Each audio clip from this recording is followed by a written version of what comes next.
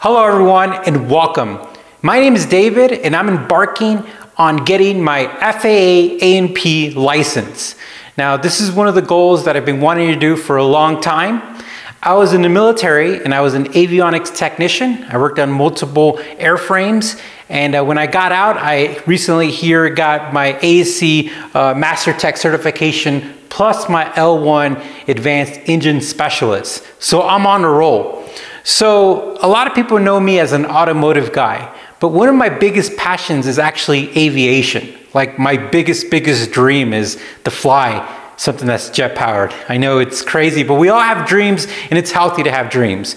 So one of the first steps that I'm doing and taking is I'm gonna be getting my A&P. And the reason why I want to do this is because the FAA offers military veterans who had certain jobs credit or meeting a certain work requirement or experience requirement that you could just go ahead and jump and take the test and get your license. Now it's not that easy. I've started to do a lot of research on it, and that's why this is going to be a journey. Now it's going to be different for everyone, but this is going to be a journey for someone who's going to be studying solely at home. And the reason why I say that is because there's a lot of A&P test prep schools, and unfortunately there's not any close by me. So I have to kind of dig in, tighten up my laces and just put in the work. Now I'm used to that because I've passed 9 tests, and the L1 was one of the hardest tests I've ever done. I've got a little bit of educational background in UAV stuff and accounting, and I did graduate from Embry-Riddle. So when you go to Embry-Riddle, you actually take some aviation courses, which is pretty cool because I've already started seeing in the study guide, a lot of this stuff is real familiar for me. So the reason why this is going to be part 1 is because I'm going to bring you through the whole entire journey, the ups, the downs, all the issues. I'm going to teach you guys how to get your license pretty much, and we're going to learn together because I still have a lot to learn, and hopefully you guys can help me out as well. So it's going to be a 2-lane highway, right? You guys help me out, I help you out. So this is what I'm starting off. So I've got the paper from the FAA where I sat down in their building. They quizzed me. They looked at my DD-214. They looked at my experience working on aircrafts, and they've granted me the airframe portion of it. So I'm not sure if I'm going to be able to get the power plant, but I have the green light for the airframe portion of it. Studying for the airframe and the power plant in the general is all going to be the same, but I want you guys to know in advance that's the route that I'm going for, and I might even finish off doing the power plant through the traditional way. Now, for some of you guys who are interested in getting your license, when I did graduate from college, I had a lot of friends who were military veterans, and while I was doing an accounting aviation business degree path, they were doing the A&P program at Embry-Riddle, and that's where they get a 4-year degree and they get their A&P certification.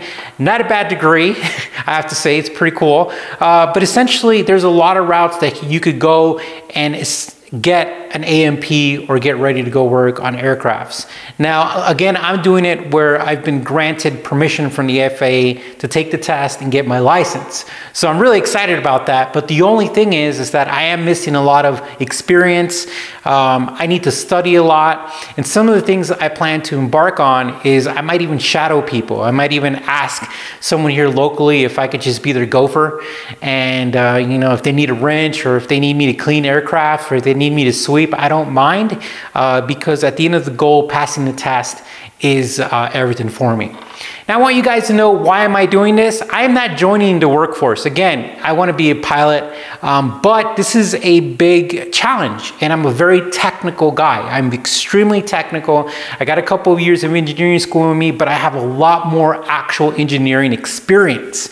I've worked for simulation jobs and careers and companies. I've done a lot of work on cars and a lot of aviation stuff, electronics, you name it. But this is a test that I want to take, and if I got the green light to do it, I want to take advantage of it. So this is what I've done, and if you guys have any recommendations, let me know. But what I did is I bought the Jepson general book, and I'm starting off with that. The thing about it is I bought an older one. This says it's from the city of New York, and I bought the newest one. So one thing right away is that Boeing owns this company. I don't know if that's good or bad, But the good thing is this book came really well packaged, and it's almost twice as big as the old one. But before this came in, I started to dig into this already. I really like how this one's written out. So I might just finish both of them. I know it's crazy. I would never thought that I like books, but I'm starting to kind of enjoy learning, which is kind of like 20 years too late, if you know, from high school. But anyways, that's the goal. So right now I'm going to be just studying the general, just studying it. The next thing I'm going to do is probably make a video about finding some practice questions for the general.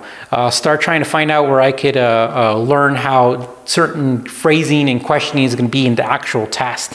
Maybe talk to some of you guys, maybe get referred to what's the best book.